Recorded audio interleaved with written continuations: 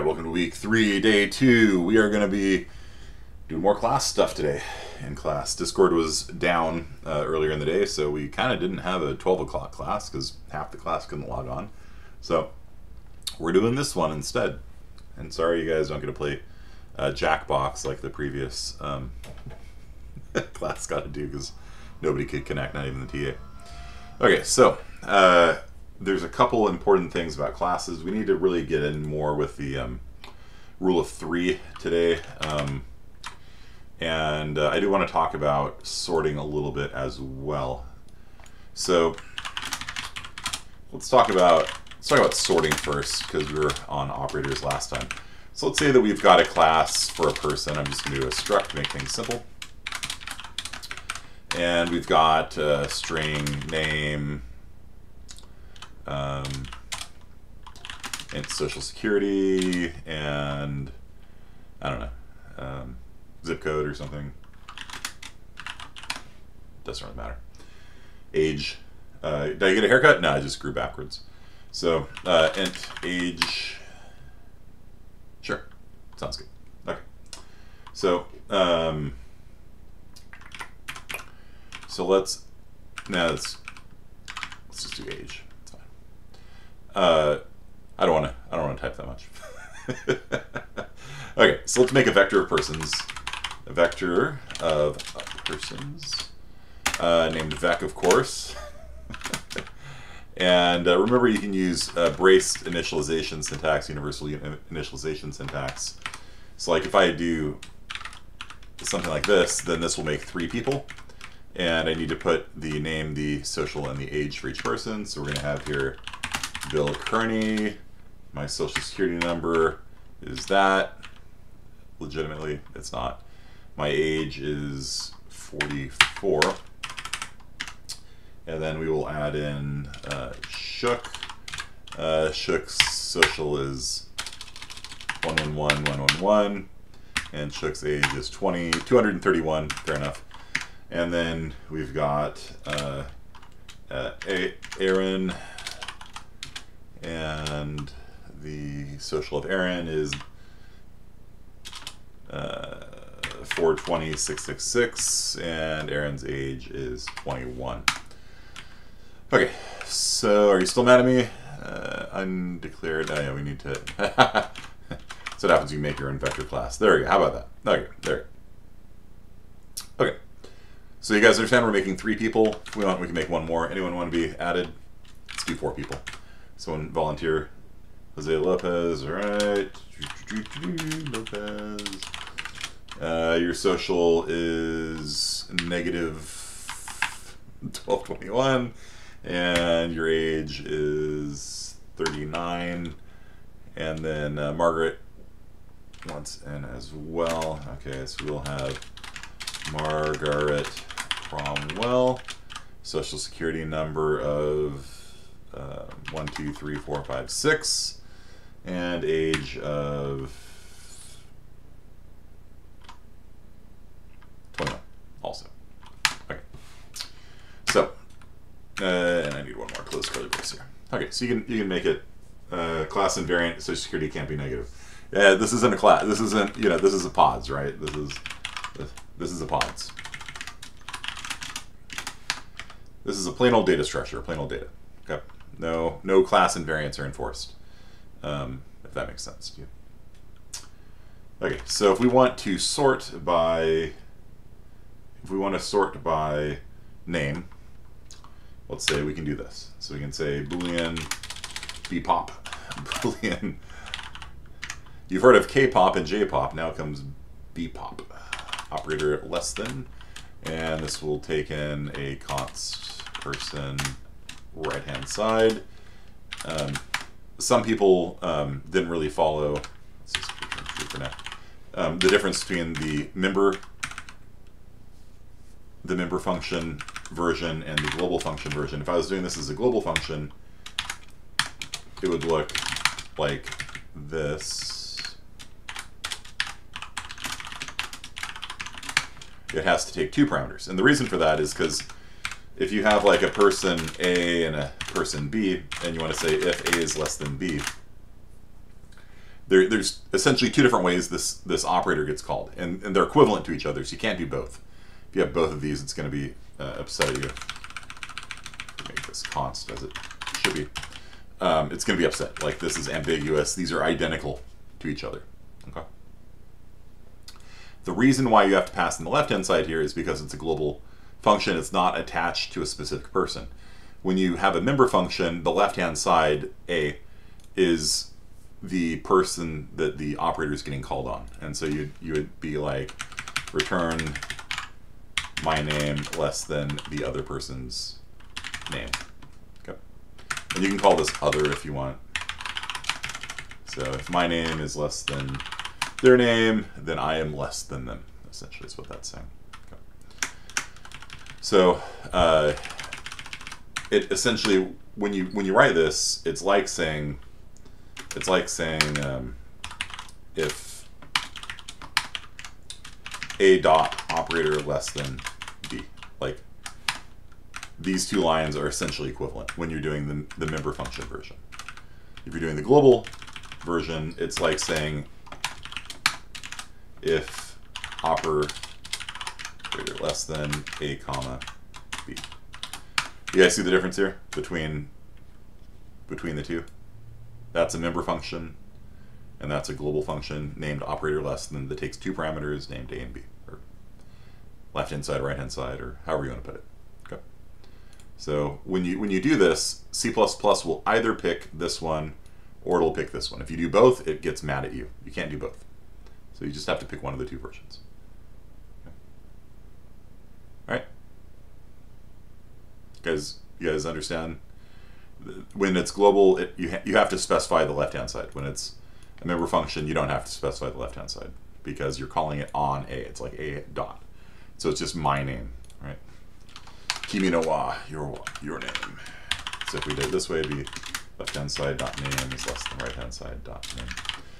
So a lot of people prefer the global function version because it's more symmetrical, right? Like LHS, RHS, you know. Some people prefer this version because it's less typing. I'm more or less agnostic on the matter. I just don't like the global version being in global space like this because it's just kind of like hanging out, like, you know, between main and person, and I think logically this belongs inside of the person class. And so what I do is I do this, which would not compile. Let's get rid of the member function version for now so it doesn't get mad at me.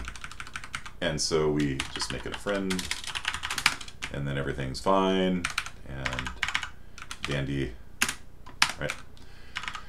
Okay, so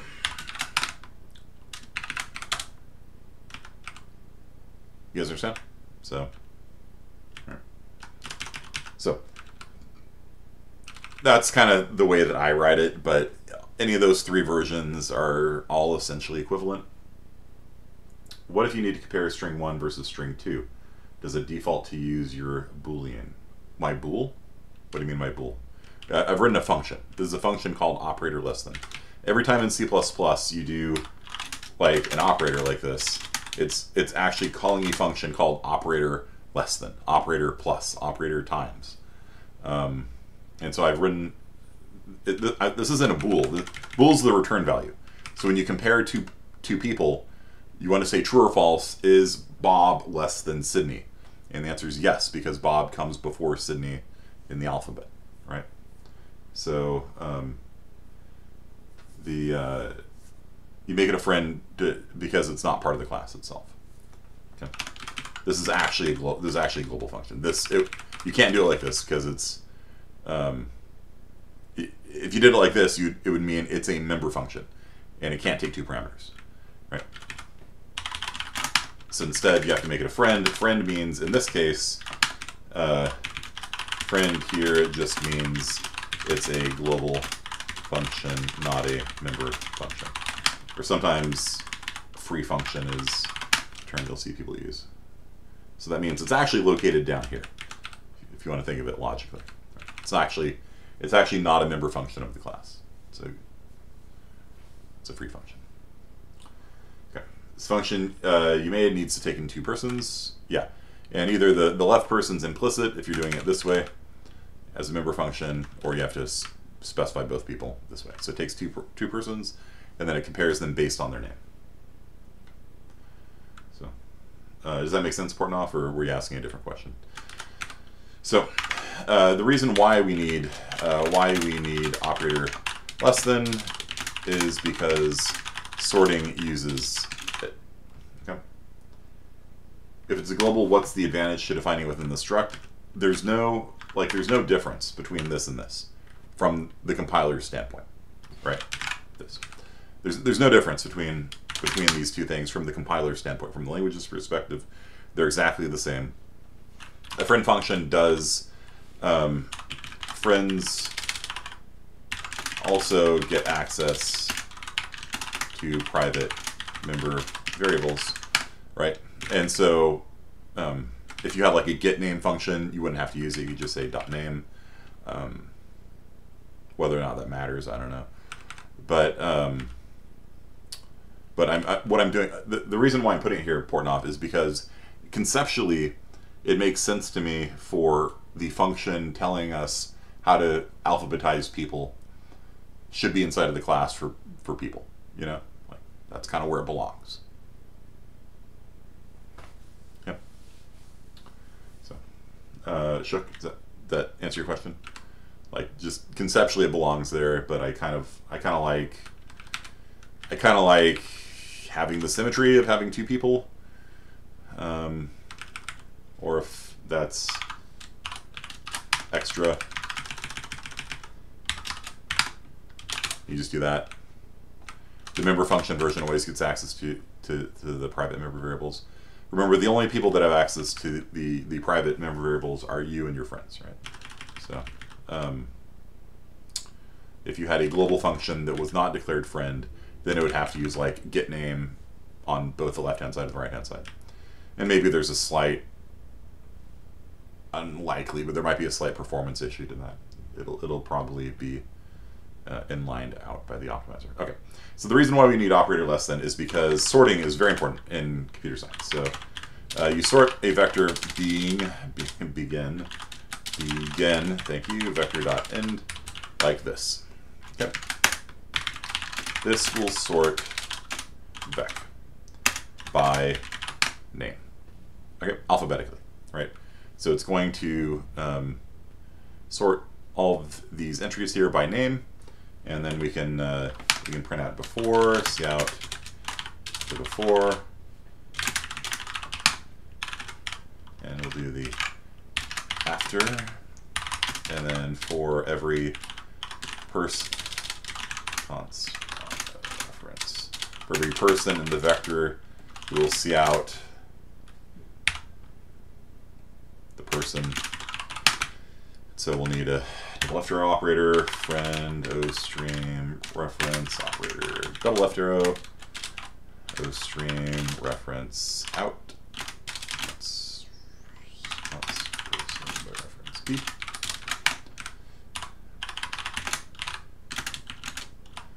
And we'll print out the name. How do we want to format this? Yeah, the name, the social, and the age.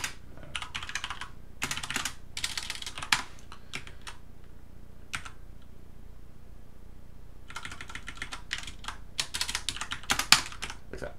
Okay. So we will print the array before, then we'll sort it, then we'll print it after.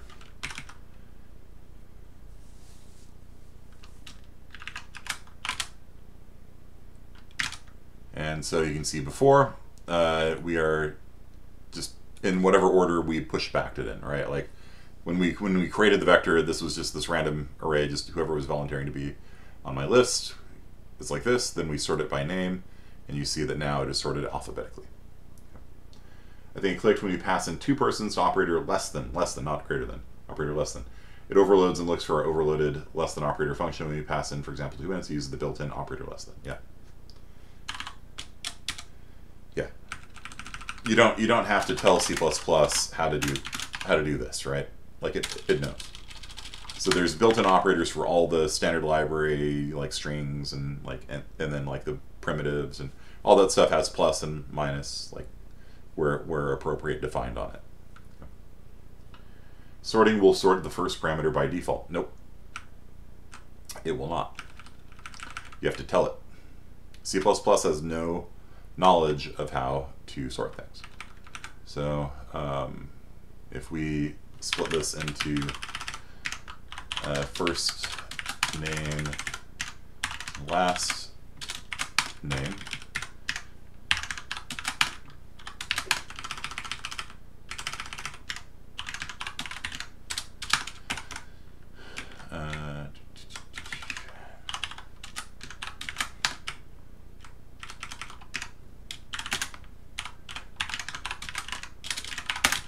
notice how I have to rewrite all the code using the class now, because I'm refactoring it, right? I don't have any separation of concerns. Everything, both inside of the class and the people using the class, now have to change because I split name into first name and last name. That's why we ADT. You know what I'm saying? Like that's why we create the getters and setters and things like that, so that we can refactor our code.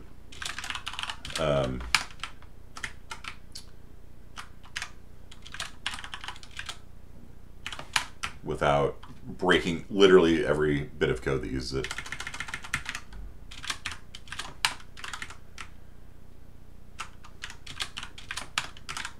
Okay. So now, if we sort, you'll see.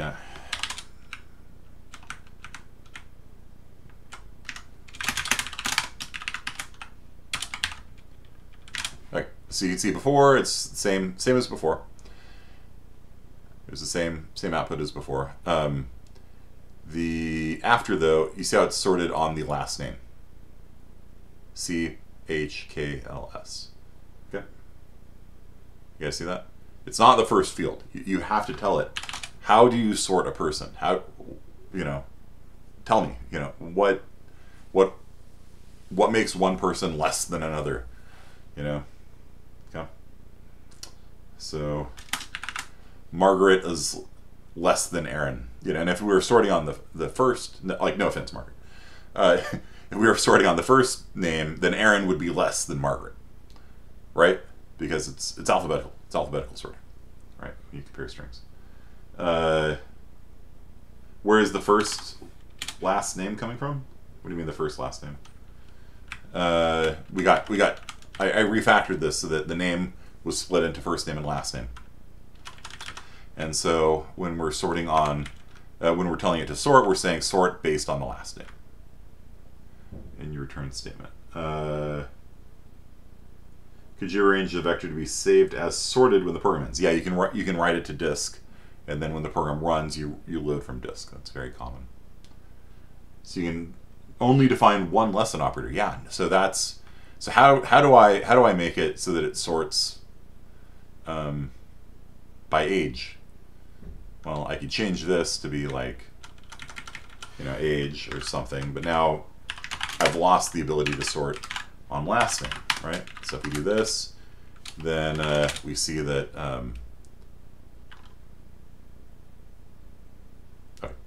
yeah, so Aaron and Margaret, the two youngsters in the bunch, and then Shook out there coming in at 231 years old, is the greatest, right? What if we want to sort it the other way? Well, some people will do this.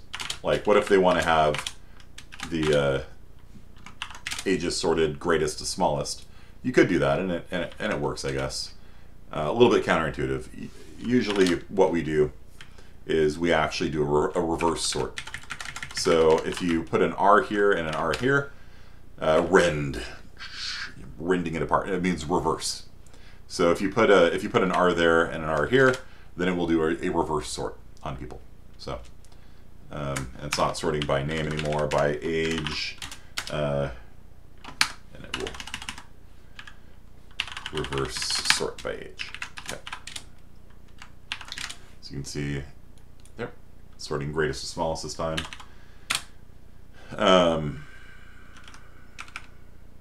Okay, but like Otal's point remains, like what if we want to be able to sort it in different, at different times we want, like, you know, in a web page, you can click on a column header and it sorts by this column or this column, right?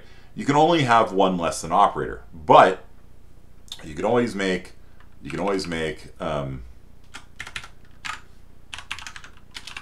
extra sort functions, right? So we can have here a, and this is technically a free function. I'll probably move it in later, but I can make a function called sort by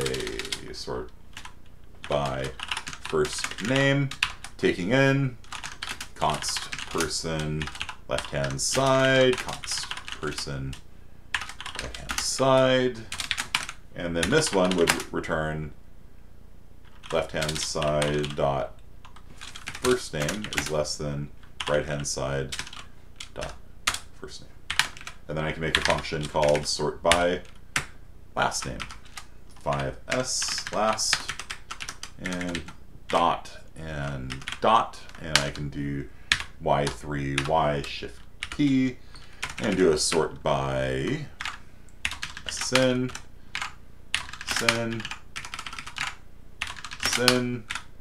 and I can do y3 y shift p, and sort by 3s age, and dot, sage, oops, let's try that again, dot, and dot. So I now have, if you don't pass in any parameter like this, what's my default? So default sorts by last name. Okay. Use these to choose what to sort the vector. So by default, use operator less than to sort vector by age. You would not need to overload that function. It requires the predefined overload. Would it break your return statement if this was returned this point stage? Remember this? That's exactly the same thing. Remember, this points to last name is the same thing as last name. There's no difference. Some people prefer it because, again, it gives you that kind of symmetry. So it's like my last name versus the other's last name, and it kind of balances a little bit, even though it looks a little weird, because this is a pointer and other is a reference. And so one uses the arrow operator, the other uses the dot operator. Yeah, it's not something that I care particularly about. I typically just write last name. So, but we got these guys here. So how do we use them? Okay, how do we use them? So let's say after, let's say default sort, because we're about to get y2y shift p, and then we're about to sort again, and now we're going to sort by first name. So if you pass in a third parameter to sort, it will sort with that function. Okay, so if I pass in here sort by first name,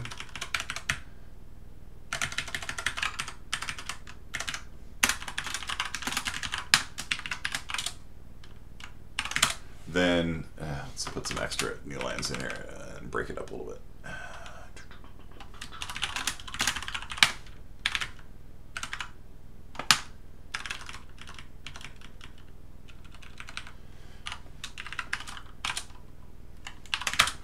Okay, so this is the default, then we sort it, this is just how it starts, right?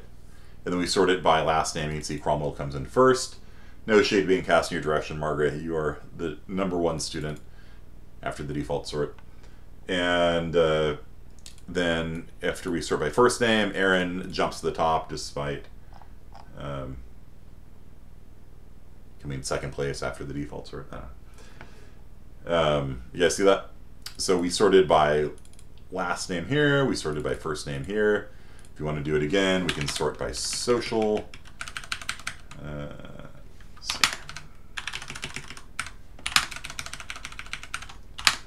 Add paragraphs to my my code here to make it a little easier to see.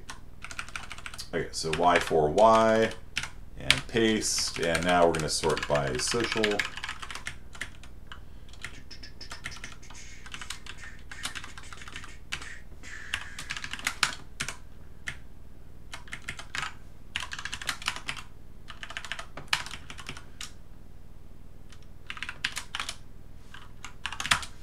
And so sorted by last name, sorted by first name, sorted by social. Okay, so you say Lopez has a negative social security number. Margaret has 12356. Aaron Hare is 420666. Okay. And then we can do the same for age, although I think you get it by now. So do you guys see this? The sort function takes, the sort function takes as an optional third parameter a function. And that function takes in two people, because we're sorting people, right? A left-hand side and right-hand side, and it tells you what makes one person less than another person. You like it? You like that? It's pretty useful. Sorting is legitimately one of the main tools in your quiver when you're doing computer science. So, what was it? Shook was asking me about an assignment the other day where you have to count how many times a number appears, number from 0 to 9, and then you have to sort it based on which one happened the most often. And so I solved that by essentially doing something like this, struct counter, I don't know, and we had an int for the digit, and I mean I could have used a short or whatever, but I don't care, and then int for a count, and then basically made a vector of size 10 because there's only 10 digits, 0 to 9. Then every time a digit came in, adding 1 to its corresponding count, and then after we were done inputting all the numbers, sorting it by count, and then printing out, you know, the top 3 digits that came the most often. So now that you know how to do this, it all makes sense. Operator less than is the default. Okay. Histogramming, yeah, it was histogramming, and then sorting based on count. So, yeah. Yep. You could use an unordered map for that. You could just use like a vector of 10 because there's only 10 digits, right? Like you don't need anything more fancy than that. So you just make a vector of size 10. Every time a number 5 comes in, a number 7 comes in, you just increment the count associated with it, and then you sort it. And that's why we kept track of the original digit, because after you sort it by count, you know your position isn't the digit you are anymore. So you have to kind of write that down, and then when it sorts, you're like, okay, we had 12 sevens, we had 3 nines, you know, whatever. So that was I think like a job interview question or something too. So yeah, sorting by you know, your choice of, you know, parameter comes up a lot in computer science. So many problems can be solved by just like doing a sort or something, you know. It's not always the most efficient, but hey, it's all right. Why is operator less than the default one? Why not greater than? Greater than can go to hell. Quoted Bjarne Stroustrup. No, I'm kidding. Because they don't care about it. They don't care about anything but operator less than. Occasionally, operator double equals will matter. It's like, what does it mean for one person to be equal to another? You know, 13th Amendment, right? 14th Amendment.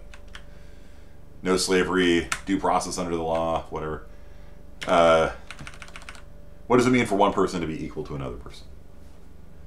Like, you have to tell C++, it doesn't know. You know? So, bool, operator, double equals, const, person, other. I don't know, what does it mean?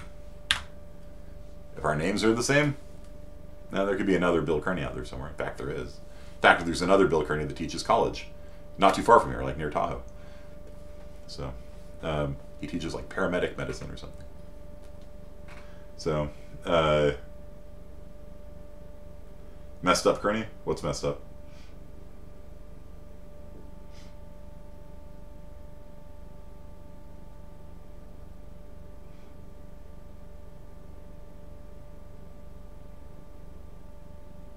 Oh, yeah. No, that's not. Yeah.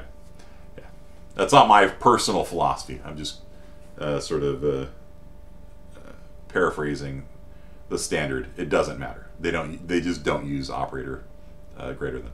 It just literally doesn't matter to them. Double equals does come up though sometimes. So with like unordered maps and things like that. So like you have to define what does it mean for one person to be equal to another. And so maybe all four have to be the same, right? So return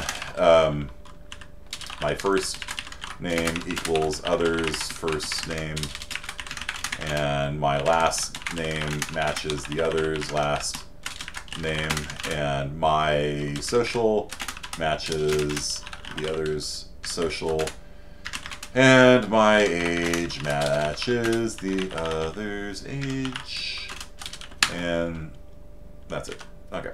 So if all four fields are the same, I told you I also said I didn't mess with you. It's not my personal philosophy. I like greater than. It's the alligator that's hungry, right? But according to the standard, it literally doesn't matter. They don't care about less than or equal to. They don't care about greater than or equal to. They don't care about not equal to. The only two that you will ever need to define are less than and sometimes double equals. Okay. And this will allow you to use like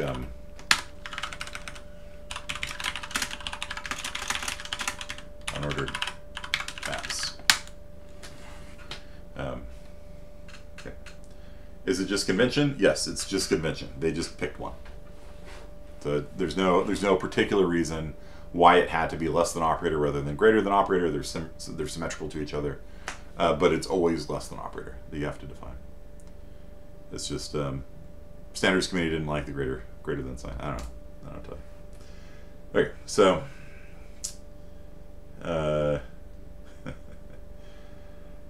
Yeah. So you could define the greater than operator and then define the less than operator in terms of the greater than operator or something like that. Yeah, I don't know. Okay. Yeah, so let's talk about the rule of three. So, first of all, let's do a little bit. Let's just move main.cc up into public and call this sort Southern Bavaria now. Call this sort demo.cc. So if you guys want a copy of that code to see how you can sort things, it is up there. Publicly readable now. And let's start from scratch here. And let's make a integer array equal to new int 1000. And we'll even zero fill it. Okay. So for int I equals 0, just print out the first, first 20 of it or something like that. See out our square bracket I. So this is going to print out 20 zeros, right? Because the curly braces there is zero fill the array. It's a really nice feature of modern C++. You just be like, because before every time you made an array, you had to write a for loop to iterate over it and set everything to 0. Detected a memory leak, right? So, but it printed out 20 zeros right, and we got a memory leak. Why do I have a memory leak? What does a memory leak mean? It means I'm allocating memory and not deallocating memory. What should I do? What do I need? What do I need to add to the code? A delete. How about that? You guys like that one? Does that work for you? Remember the rule is every new needs a delete, right? Yes, there's two things wrong about this. First of all, you need to use delete brackets, because there is a different deleter actually for deleting a single object and for deleting an array. Deleting an array, it actually looks up how many elements were in that chunk of memory and it goes through and it deletes every element of that. It calls the destructor on every element in that array. And so it's actually a different function to do delete and delete square bracket. But what, okay, we good now? Code good? No. Use after free. So I'm using the heap. Remember the heap is allocated using new. I'm using the heap after free. It should come after the for loop. The delete should come after the for loop. Now, if I turn off address sanitizer, by the way, if I turn off address sanitizer, do. Everything's fine. Look, it works. So, you know, Shook said you can't print the array because you deleted it, right? No, I could print it. It's going to be all zeros most of the time. Probably. Maybe. Usually, I would say. Say usually. Because we delete it and then we immediately print the arrays there. It's probably always going to be zeros. No guarantee. No guarantee that those will all be zeros, but yeah. Okay, so yeah, but address sanitizer was absolutely, and this is why memory errors are so pernicious, because they will silently work, and your code's wrong, and then you put in more and more code, and then somebody ends up using that memory, and you start getting numbers where it should be zeros. You're like, ah, what's going on? And that's why address sanitizer is a blessing. Okay. You should always compile your code with address sanitizer, and it will tell you when you goofed up, right? You're using the heap after you freed it, and it tells you exactly which line of code you did it on and all that kind of stuff, okay? So, let's see if that matters. Main.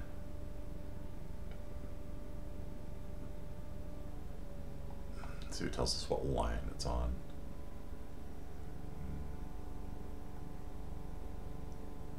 Yeah, there we go. Yeah, if you the -G means include debugging information. So I didn't do that before, and so you can see up here it just tells me the offset that it crashed at, like the memory offset, which is utterly unhelpful. If you turn on debugging with this, then it tells you the line number. So it crashed on main.cc line 9. And then you can open up main.cc line 9. You guys know you can do that?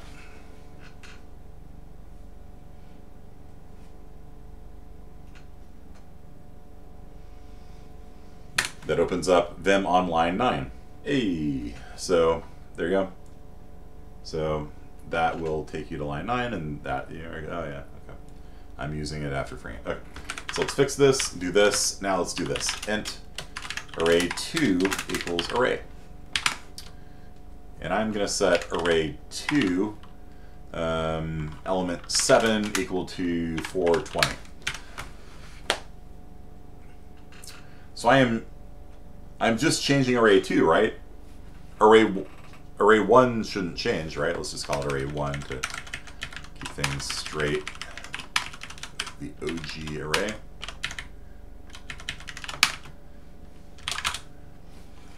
Array 1 should all be 0 still, right? I didn't ever change array 1, right?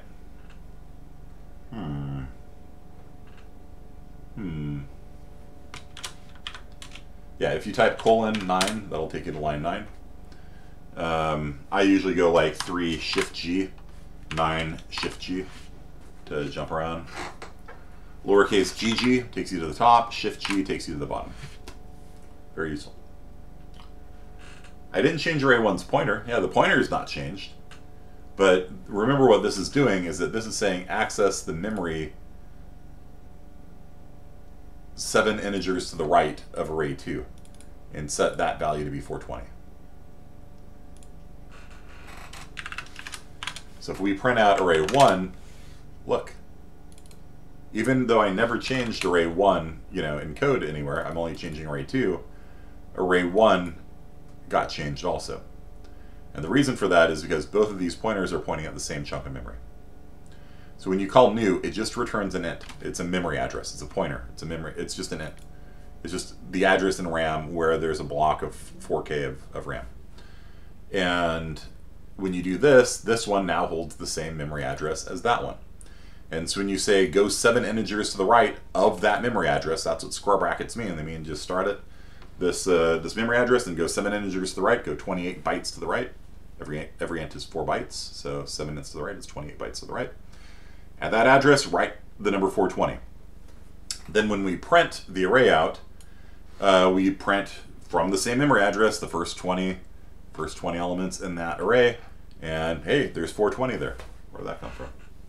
It's not a double free either, because we're not deleting it twice. If I did this,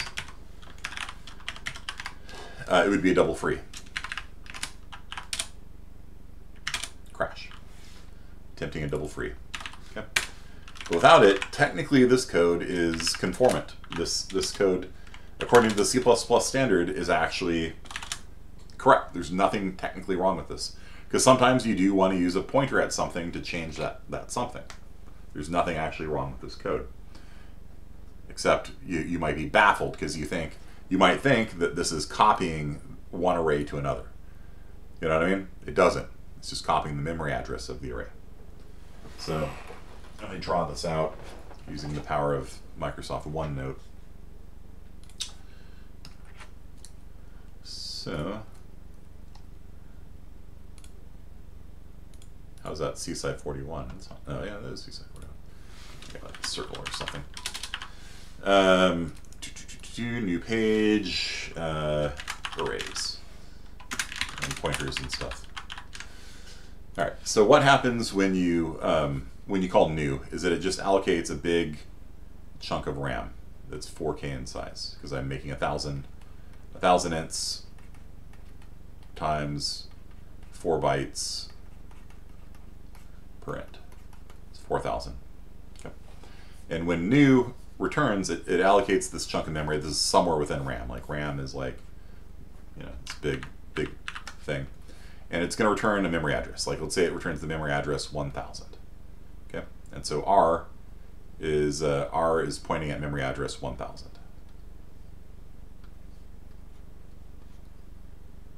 Okay. And so R is literally equal to the number 1,000. When you have an array, it's literally just an integer. Okay. It's the type of it. The type of it is int star, which means int pointer. It holds the memory address of an integer, but it's really just itself just an address in memory.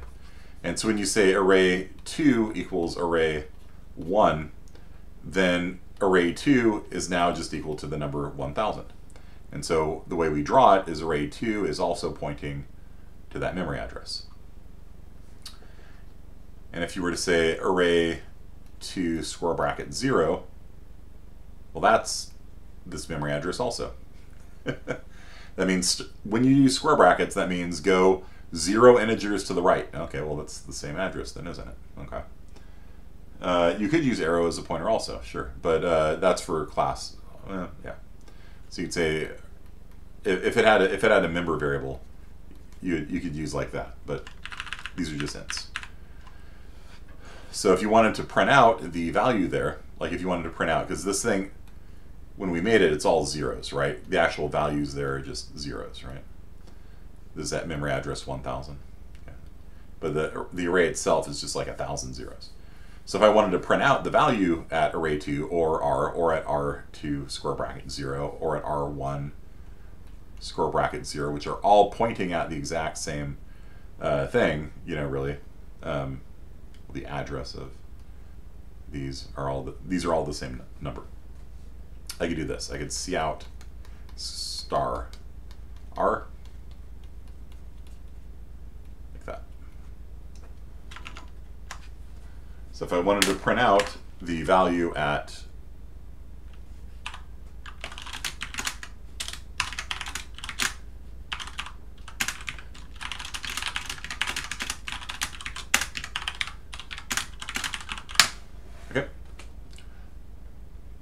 it's R1.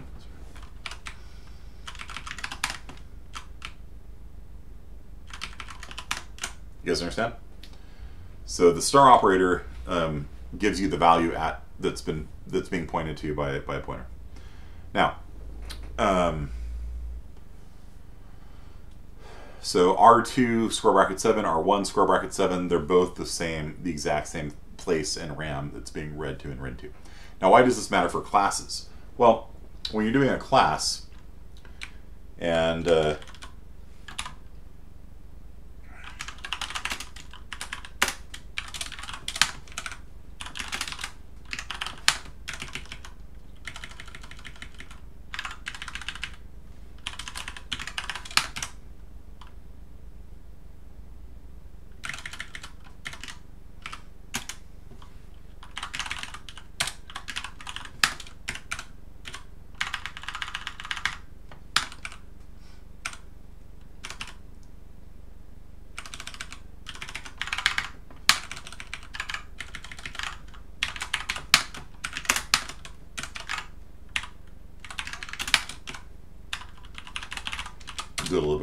really.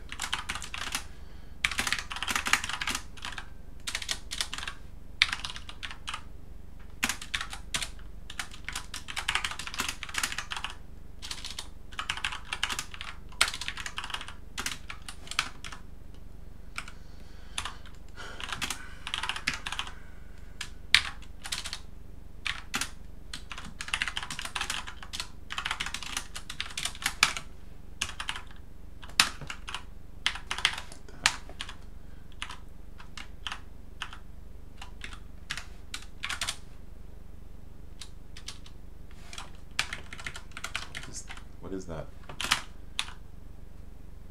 Weird. Actually, I'm going to do this.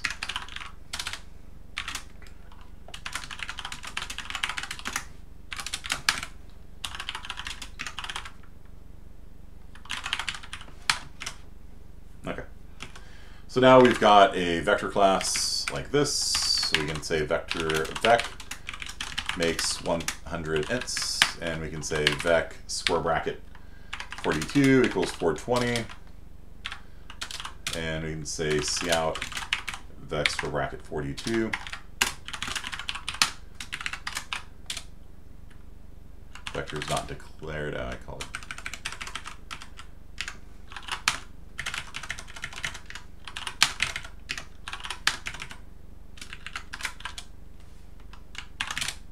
So there you go. So, so every time you make a vector, it allocates 100 ints. Every time the thing goes out of scope, it deletes the 100 ints. Now, this is violating, though, the rule of 3. The rule of 3 says if you allocate a resource, like with new, you will need destructor, an operator equals overloaded for it, and a copy constructor, which is going to be vector, a constructor that takes another vector as constructor. Okay. If you don't, your code's going to be buggy. And so let me show you how it's going to be buggy. So if I say you got vector vec, and I do all that stuff, and then I make a vector vec2 and say vec2 equals vec, and I cout vec2 42, this is going to be the same as that guy, and this is a problem. When you copy one vector to another, you're not expecting their internal pointers to be pointing at the same thing. What's happening here? No, let's turn off address sanitizer because it is not going to be happy about us doing that. Is you see that? So vector 1's element 42 is set to 420. Vector 2's element 42 is set to 420 also. What happened was we had a situation just like this where vector 1's array is pointing to one spot and vector 2's array is pointing to the same spot. And that's because the default operator equals sets the array of vector 2 to be equal to vector. So what it's doing here is, behind the scenes, this is the implicit operator equals does a vec2.array equals vec.array. You guys see that? And so what's happening is like what we had before a second ago was we now have two arrays that are pointing at the same spot, and so when you read and write to one of them, you're reading and writing to the other one, and that is really bad. And what makes it even worse is that when they go out of scope, it calls the destructor and frees one of the vectors, and then when the other goes out of scope, it tries double freeing that same block of memory, and it doesn't work. So we need to fix this. Last time I showed you how to delete the equals operator. Today I'm going to show you how to do it more properly, because you would expect basically for one vector to copy all of its elements over to the new one. So we are going to make, first of all, a copy constructor. So we're going to make a vector that takes another vector by reference named other. And so this is something called a copy constructor, called with call by value function calls. So if you ever take a function by value, like a function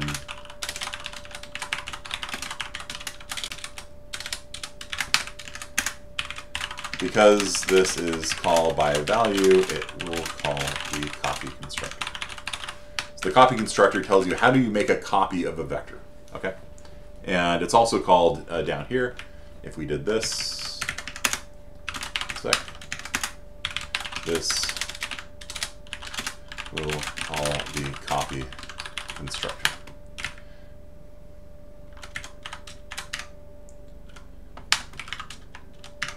This calls operator equals.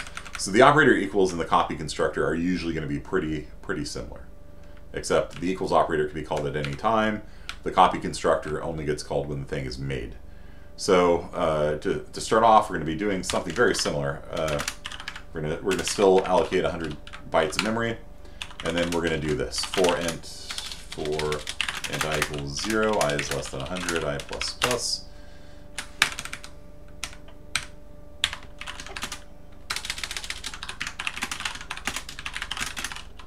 These magic numbers are bugging me.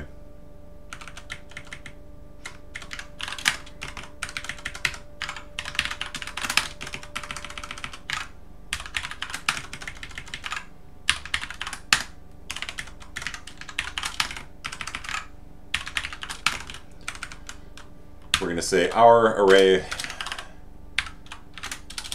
element I is equal to their array element I.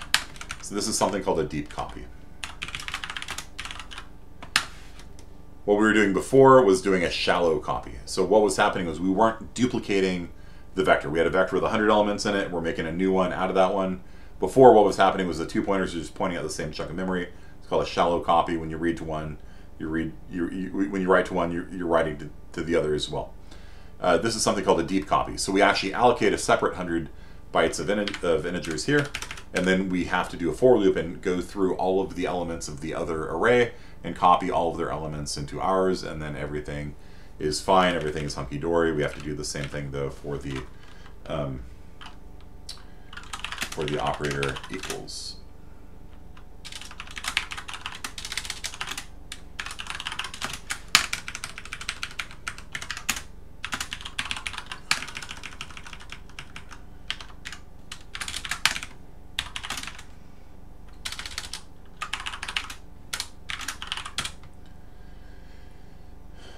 And then we'll just copy the rest. So with the equals operator, the thing might already exist, right? Like we might already have 100 people of our own. And so when we do this, you have to delete the memory you currently have allocated, then allocate new memory and copy the memory over. Okay. And yeah, and there you go. So this is the rule of 3. Rule of 3. Copy constructor, rule 3, assignment operator. There's something called the rule of 5 now, by the way. Don't worry about it for now. It's not as crucial as this. Do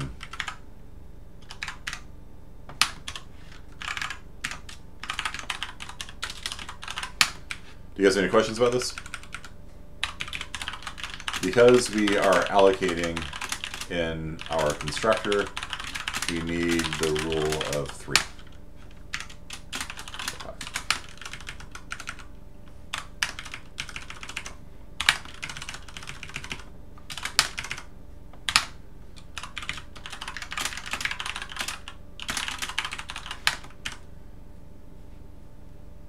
This is not part of the rule 3. The operator square bracket here just lets us use it. So it is both a getter and a setter, essentially. You see here, we can write to it using the square bracket operator, and we can read from it using the square bracket operator. And that's because it's actually returning a pointer to that person in the index. It's returning a reference. Okay, so it returns a pointer that doesn't behave like a pointer. It behaves like a regular integer. And so when you do this, that's like a regular integer, right? Except it's actually the integer inside of the vector. It's not a returned copy of it. It's the actual vector 42 when you do it this way. This is how like vector.at works. When you do vector.at, it returns a reference to that element in the vector. Yeah, this is basically .at with, yeah. We can do that. and add bounds checking. Right? If index is greater than or equal to size, throw, run, timer. No, you are out of bounds. Okay. And so then we could do that and say vector dot at 42. And this would work exactly the same way as this, except it's bounds checking now. So if we try going out of bounds, no, you are out of bounds. Okay, see that? So you can use the this calls operator square bracket, right? Because square brackets are it's literally a function called operator square bracket, and it takes a parameter. What's a parameter? The index. There you go. And if you want to do bounds checking, you can call .at, and then we can bounds check it. And this will copy from one vector to another. This will call the equals operator, operator single equals, and it will throw away vector 2's existing array, allocate a new array, and then do a deep copy of all of vector 1's stuff into vector 2 stuff. And yeah. And you'll see that vector 1 has 420 in that spot, and vector 2 has 420 in that spot, but there's no double free, because they both have a copy. At the moment they're copied, they're the same. If we wanted to, though, we could change it at that point. Vector 2, let's increment it by 1. And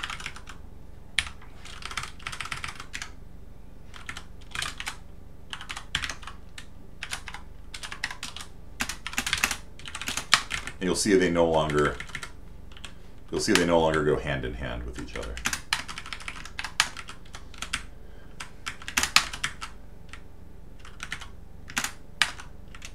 Okay, so I'm going to copy it. I'm going to copy the whole vector, and then I'm incrementing vector 2's version by 1 point.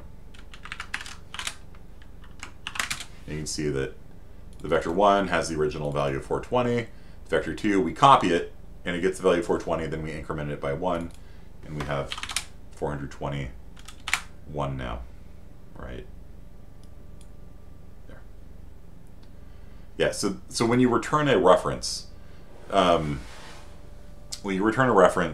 you're actually returning a pointer to that particular integer. It's just references or pointers that behave like regular variables. So we're returning a pointer, but it doesn't behave like a pointer. It behaves just like a regular variable. So when we set it equal to 420, it's actually going to go to that pointer's location in RAM and actually write into vector square bracket 42 the value of 420. This isn't a copy. If we just returned an int, it would be a copy. This would change a copy, and it would accomplish nothing, because this function here would return a copy, and then you try changing it. In fact, I don't even know if it would compile. I think, yeah, it won't even compile. The reason for that is because that copy that you made, it's a temporary variable. You can't write to it. It's got no memory address, so you can't even write to it if you return a normal integer, right? It's like it's trying to say like 7 is equal to 50. Like you can't set 7 to be 50. Like it doesn't even make sense, right? So this is how you can make your code look, and at the end of the day, it's all very nice and readable, right? Like you make a vector, and our vectors here are just 100 ints, whatever, and then you can just read and write to any of those 100 elements using square brackets, or .at if you want, .at if you want bounds checking, square brackets if you don't, and then you can copy from one vector to another. If you do it at the moment of creation, it calls the copy constructor. If you do it after the moment of creation, then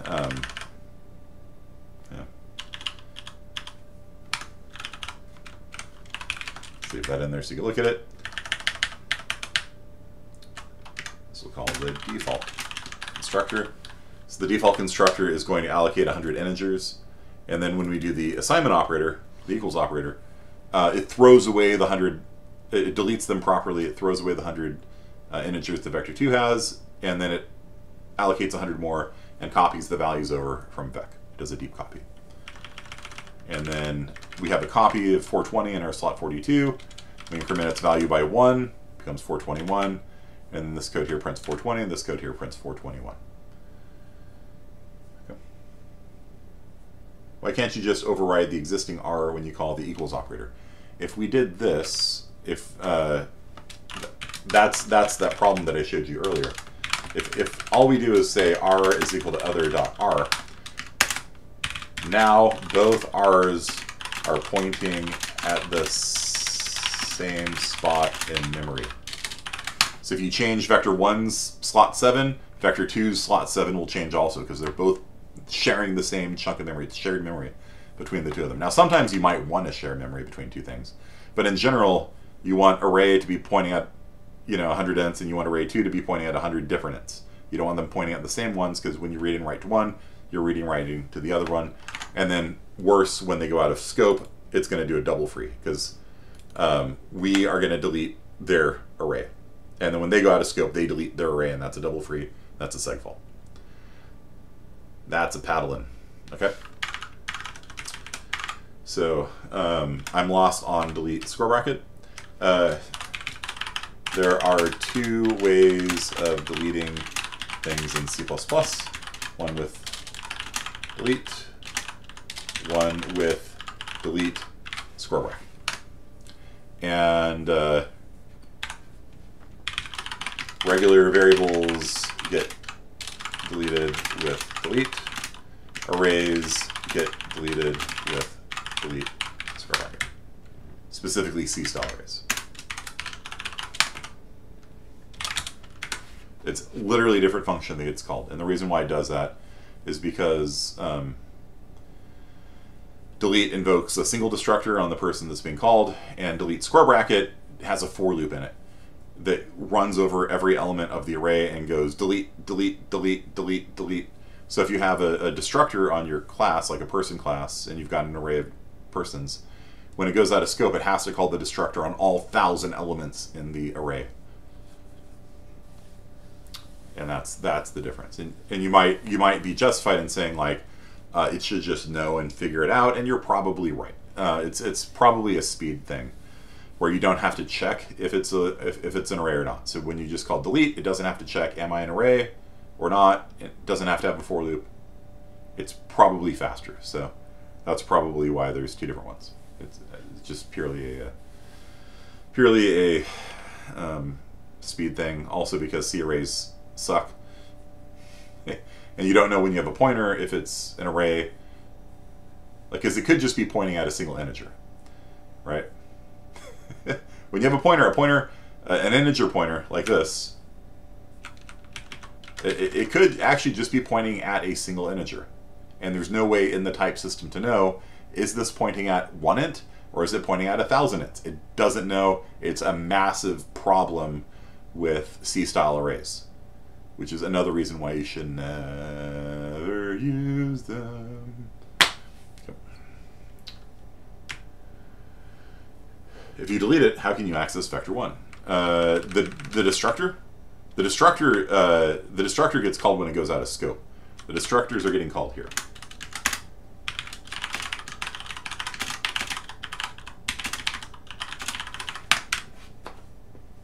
Oh, you mean I get what you're saying. I get what you're saying. So you're talking about right here, right? Yeah. This frees up the 100 ints we made before. We make 100 new ints now. Important off, does that make sense? So we had before 100 integers allocated, and then we're freeing up that memory, and then we're going to allocate 100 new ones. Technically, we could get away with just not doing that, if you want.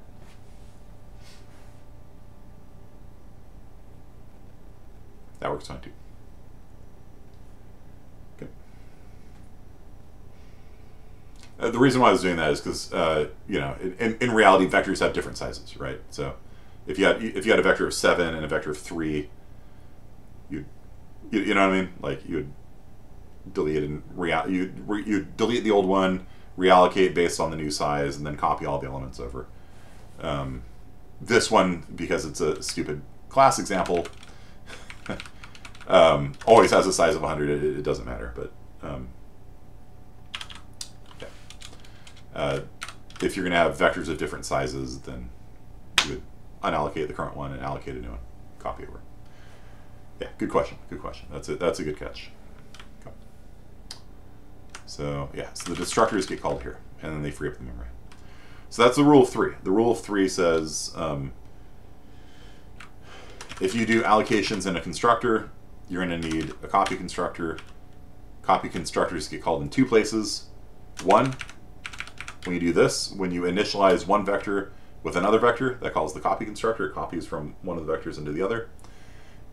2, when you do call by value. Remember, call by value could be considered call by copy. It creates a copy of the vector that you pass in, and that's why we don't use call by value because it's gonna like, look at this. It's every time you call a function with call by value function with a vector, it's going to have to sit there and copy 100 integers over, right? It's stupid. we only do that like if like we literally want to have a copy, like, you know, and so the way that that Java does it, I actually like you'd have to say like vector.clone. Like if you wanted to call foo, call by value, you would actually do this. So if in Java, this is the Java way, not C++ way. Java, you have to really ask for a copy, right? So when you call the function, you'd call foo, and then you'd say clone that. So duplicate the whole thing, and then pass that in by reference. It makes it a lot.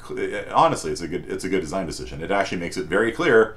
I really do want to make a copy of these million integers, whereas a lot of C++ programmers just consider call by value the default, and then they just pass in a vector with 1 billion elements in it to print the third one, and the thing starts off and it duplicates the entire vector, you know, does 1 billion copies, prints the third one out, then it has to call the deleter, then it frees the memory and it has to delete, calls the destructor on 1 billion elements in it.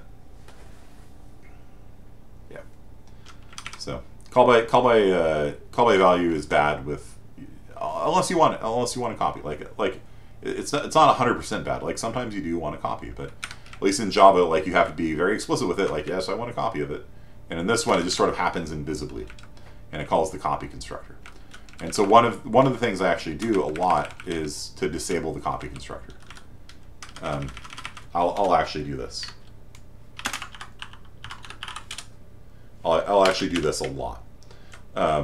If my thing should never be duplicated, then by deleting the copy constructor, that prevents me from calling by value ever. Did you guys see the syntax on that? This deletes the implicit copy constructor. And if you do that, then your type cannot be passed by value. And sometimes it's actually, sometimes it's what you want. I don't want ever you to make a copy for me. If I need to make a copy, I'll make it myself. You know? And so I will actually delete the copy constructor quite often when working with my own projects, because I just never want to accidentally copy a thing, because it can cause, you know, it's inefficient, and then if you have pointers and stuff like that, it can cause these pointer issues and stuff like that. So I just leave it.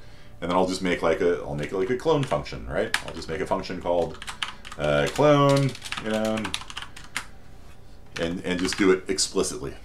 So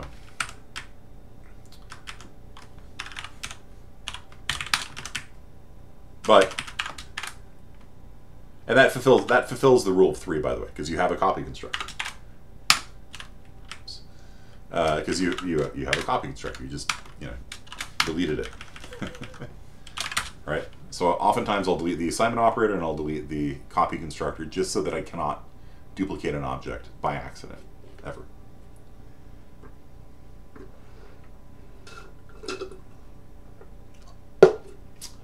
Okay, so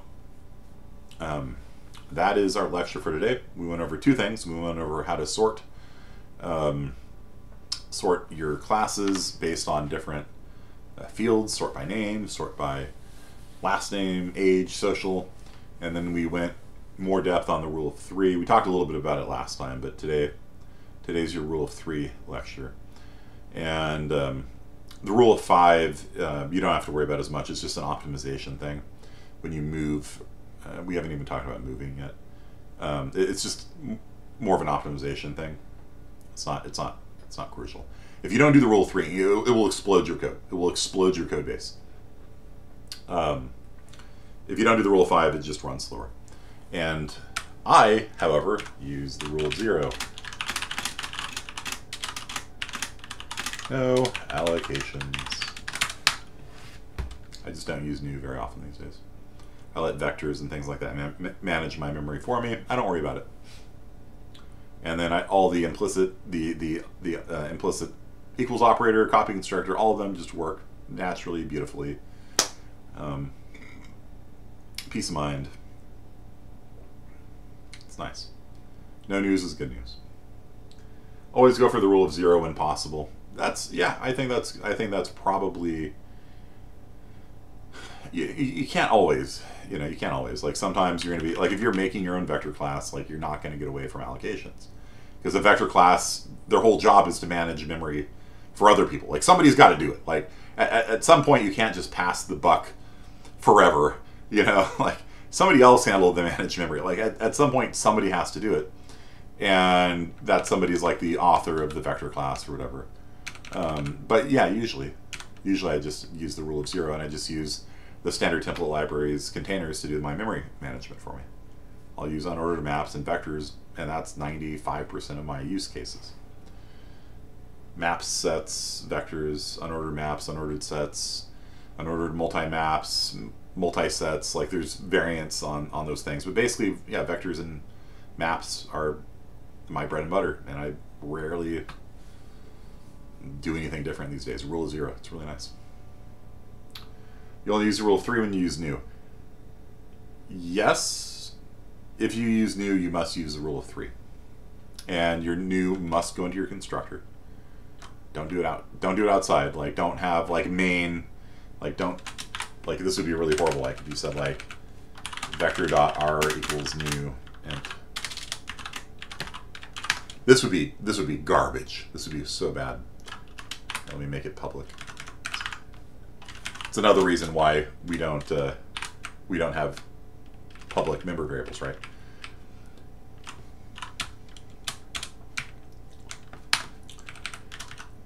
Do you understand what the problem is with this?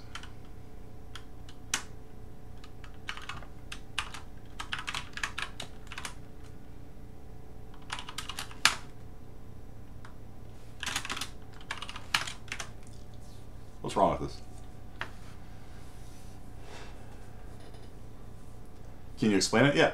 Well, so if you, the constructor is the place to do a new. I'm showing you what's wrong if you don't do your news in your constructor. Main is doing the new for it. It's newing memory and it's passing in. For one thing, it's leaking memory. Let's start with that. So this allocated 100 ints, and then when we did this, R is now pointing at 20 ints, and those previous 100 ints are lost. That's leaked memory. That memory, right? This just leaked 100 ints of memory. Okay. Is this going to bounds check properly? I'm trying to access element 30 out of 20. Does .at know how big its block of memory is anymore? No, it doesn't. As far as it knows, it still has 100 integers to mess around with. And you just went and leaked 100 bytes of memory for it and gave it 20 new integers. 100, not 100 bytes, 100 ints of memory, 400 bytes of memory. And you just give it 20 new ones, and now it still thinks it has 100. And so this is going to very happily go out of bounds. And what makes it even worse is that it'll even work if we did this. Let's comment out all this code down here. This code will actually work. That's what makes this memory management stuff so very annoying. Look, it worked.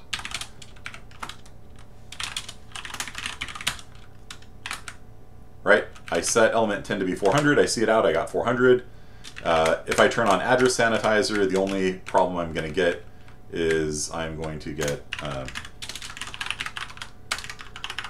memory leak warning, right? Because I allocated 100 bytes here and I never deleted it. So, you know, maybe we even do this. Vector dot, let's see, delete.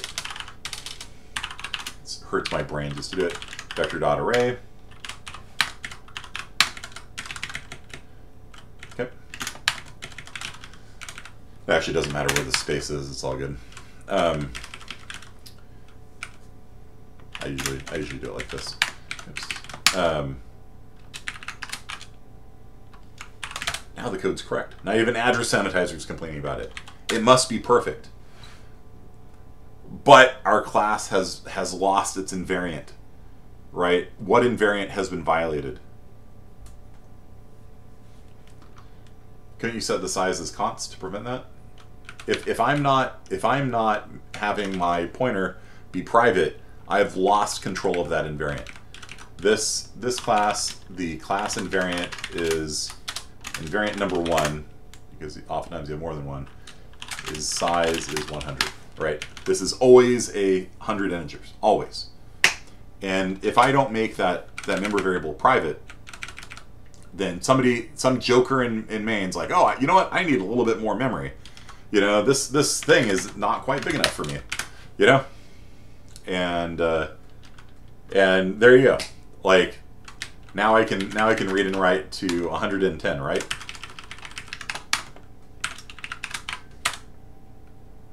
Except now it's throwing an exception because .at still thinks we have size 100. So when you give up your private member variables, you've lost control of the invariant. Okay, that's why it's so crucial that all the news and all of the deletes go into the constructor and into the destructor. That is the right place for them. Okay, never allow a new or delete anywhere else, basically. In situations like this, at least. Yeah. Or if you do, be very careful with it. Oh. So,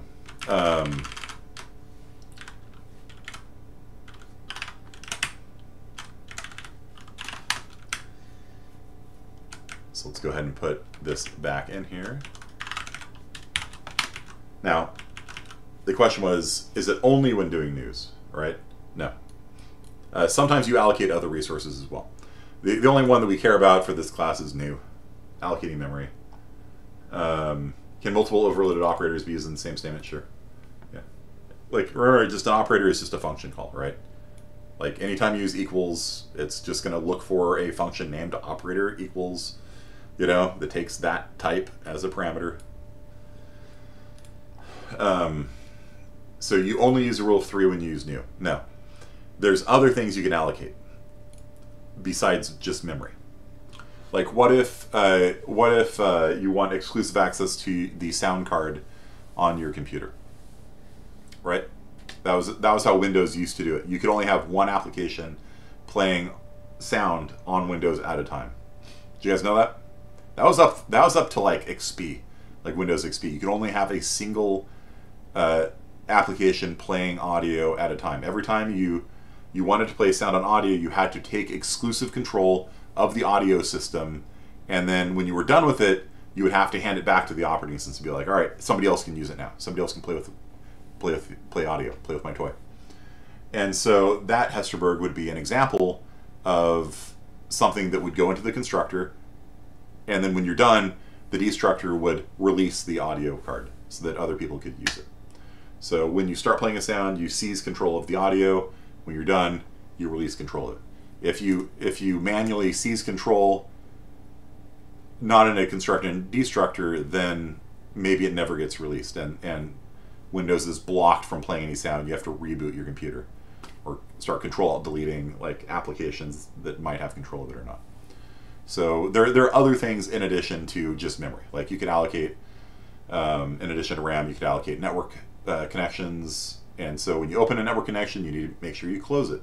If you don't close the network connection and you quit your program, that socket is open for 5 minutes. and you try launching your program again and try opening up the same socket like you're making some quiz show thing, it won't work for 5 minutes. You've just locked yourself out. You just played yourself, right? Database connections would get allocated in a constructor and deallocated in a destructor. All of those sorts of things you would use the rule of 3 for, unless you really want them to share the same network socket, or you know what I mean? Like you can't share the, like if you have exclusive audio and you duplicate it, who gets like it, you know what I mean? Like you have to use the rule of 3 to handle that. Like anytime you have an allocation, not just memory, for other things as well. Thanks for coming to my TED Talk. For this class, just worry about memory. How about that? Right. So yeah, things. It's a philosophy called Ray. So Ray stands for allocate your stuff in constructors and deallocate in destructors. It stands for resource acquisition as initialization, which means nothing. Like it's actually just a dumb acronym, but everybody knows it. We just call it Ray. Resource acquisition as initialization. So basically, when you have a constructor, that's where your allocations go. Network sockets, database connections, memory allocations, whatever. And the destructor cleans up after you. And the C++ language will pretty much guarantee that your destructor will get called. The only time it won't is like somebody turns off power on your machine, or something like that. Somebody calls the syscall exit, you get a sig kill signal sent to you. There's ways of making it so your destructor doesn't get called when the program like catastrophically dies. Stack overflow. You can't call a destructor if there's a stack overflow, because the destructor requires stack space and you have no stack space left. But basically, in C++, it will do its damnedest to guarantee that anything you allocate in a constructor will get, your destructor will get called when your thing goes away. Okay, so I see people are logging off, and that's fine. I did go over today, but this is a very important topic. So I will hang out for a little bit. If you have any questions about fractions, just pepper me with it. But that's our talk for today. It's a very important concept as you go forward into data structures. So the Zybooks is on this kind of thing too. So hopefully between me and the Zybooks, it'll click for you and make sense. All right. Anyone read Main and Savage? Yeah, I was actually a beta tester for Savage's textbook. Got two of his textbooks back there. It was nice. It was nice being a beta tester because we didn't have to pay for it. So we just went to the Zebra copy down by UCSD and pick up a Xerox copy of the textbook, and halfway through the semester, as he's writing it, we get like the second half of it. It's like $10 or whatever instead of the $300 or whatever they charge, $150. So, yeah. Oh, okay. I gotta go. All right. See you guys.